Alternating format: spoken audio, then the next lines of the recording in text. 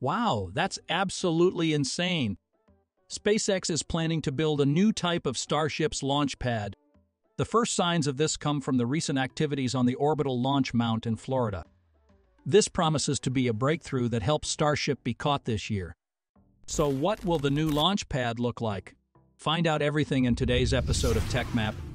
Possibility: SpaceX is planning to reform entirely Starship's ground support system. Why can I be so sure? While prior to Flight 3, we witnessed the redesign of the Orbital tank farm in Starbase, now during the time between Flight 3 and Flight 4, it's the turn of Starship's launch pad within LC-39A. Specifically, on March 22, one more leg of the OLM at the Starship launch pad in LC-39A, known as SpaceX's Starbase Orbital Launch Site, OLS, was removed. This raises a series of questions, including whether there will then be further removal, an overall change in plans, or a significant design change in the building. Referring to the surprising activity in Florida's OLM, several hypotheses arise. Firstly, it's about the significant design change. The current 6 legs may be replaced with 3 new legs, meaning the launch mount might just need 3 legs to adapt to the new design of the launch table. This is probably because recent Starship flights have shown the SpaceX team the benefits of tripod design and the shortcomings of the current structure. Thus, researching and redrawing design drawings should be a compulsory requirement. This view is rejected by another because any change in the foundation will lead to the overall redesign, meaning they have to start from scratch. It will take more time, not to mention the water deluge system with the current OLM is still good. But if that is possible, Starbase's original launch pad would also be demolished and reconstructed someday. So, in this case, why did SpaceX begin applying its new design on the OLS in Florida? I have no idea. What do you think? What I'm pretty sure of right now is that the next launch complex, which will be changed, is the second launch complex in Texas, or Pad B. Coincidentally, it is under assembly. After it has been tested successfully and comes online, the first one will follow. This is very important because it's related to SpaceX's goals this year. We know that Starship's both stages are expected to be recovered, meaning the gigantic vehicle is planned to be either caught by Mechazilla or splashed down. My vote is for the real test for catching Starship, and I will explain. While the first launch tower only took about a year to complete, given the experience and rapid pace, why don't we believe that the second launch tower will take half that time? What's more, SpaceX kicked off the build of the second one at the end of last year, and so far, it has been nearly half of the year and the work goes so fast. The second, therefore, could go online this year. Besides that, I think that the reconstruction of Pad A will take place in 2025 or later. This allows SpaceX to use one of 2 operational pads in Starbase for the test of catching, ideally trying the new design in advance. The remaining one is backup in the case the first one fails or gets damaged. Another opinion on removing the leg from the LC-39A's launch pad is to install a deluge system unified with the support leg rather than to have to puzzle together pieces as was done at Starbase. Or even, it is not excluded that a flame trench will be applied there. Some worry that water jackets aren't enough to protect the OLM from damage, and the flame torch still wears the surface beneath slightly every launch. Additionally, the deluge plates made of steel tend to erode more easily and quickly. Could they shift to tungsten? Tungsten and steel have significantly different properties, including their resistance to erosion. Tungsten is generally harder and more resistant to erosion than steel. This is because tungsten has a higher melting point, greater hardness, and better resistance to chemical and thermal wear compared to most types of steel. Tungsten's hardness and resistance make it particularly useful in applications where erosion, wear, and high temperatures are concerns, such as in the aerospace industry, in the manufacture of cutting tools, and in electrical applications like filaments for light bulbs. Steel, while strong and versatile, is generally more susceptible to erosion compared to tungsten, especially when exposed to abrasive or corrosive environments.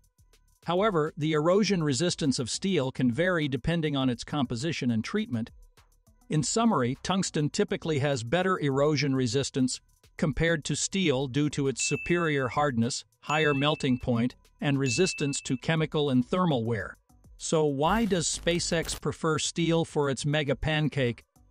SpaceX used steel for the water deluge system primarily because of its cost-effectiveness, durability, and availability. The water deluge system is used to suppress acoustic energy and reduce the thermal impact during rocket launches. Steel, particularly stainless steel, is a durable and corrosion-resistant material that can withstand the harsh conditions of rocket launches, including exposure to salt water from nearby bodies of water, such as the Atlantic Ocean where SpaceX's East Coast launch facilities are located. Additionally, steel is relatively easy to fabricate and install, which may have contributed to its selection for the water deluge system. SpaceX often opts for cost-effective solutions that meet their performance requirements, and steel likely fulfilled those criteria for the water deluge system. The second of several planned Starship launch sites has been built in Florida for more than 4 years or in late 2019. Ironically, work on that pad began before the company started building the pad that would actually support Starship's first orbital launch attempts. SpaceX began constructing Starship's Texas launch site in earnest in late 2020. There are several reasons for choosing Florida as an additional launch site, such as Pad 39A is the only site currently capable of launching SpaceX's Crew Dragon astronaut spacecraft or Falcon Heavy rocket, which has complicated its plans to use the same pad for Starship. Therefore, SpaceX aimed to certify another launch pad at Space Launch Complex 40 to support astronaut and cargo missions with its second-generation Dragon spacecraft. They are now in the final stage. At the end of February, the company performed a test of its new emergency egress system featuring a type of deployable slide. Florida has a hard coast to work on to prevent sinking and subsidence that is occurring at Starbase Launch Complex.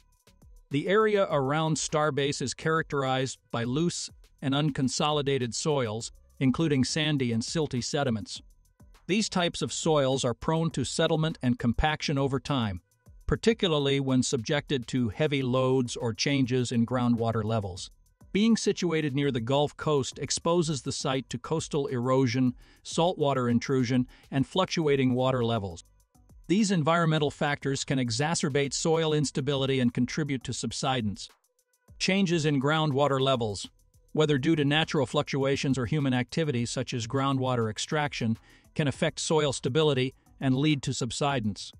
Groundwater pumping, common in areas with high water demand like Texas, can cause land to sink as the soil compacts without adequate support from water. Another point is that intensive construction activities associated with building and expanding the Starbase infrastructure can also impact soil stability. Heavy machinery, excavation, and soil compaction during construction can further exacerbate settlement and subsidence. Last but not least, rising sea levels and increased storm activity associated with climate change pose additional challenges to coastal infrastructure like Starbase. These factors can accelerate coastal erosion and increase the likelihood of soil instability and subsidence.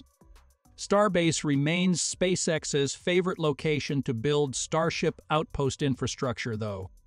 It is because it's near the shoreline, mostly inhabited near the equator, closer to California, has an experienced and capable workforce in Texas, and Texas state and local legislators offered tax incentives to build a rocket factory and launch site there. To ease the overcrowding here, they had to look for more locations, and LC-39A was one of them. And that just about wraps it up for today's episode. If you want to explore more aspects of the world's most powerful rockets and the world of rockets in general, here is a selection of deeper dive videos for you. Thank you, and we look forward to seeing you next time.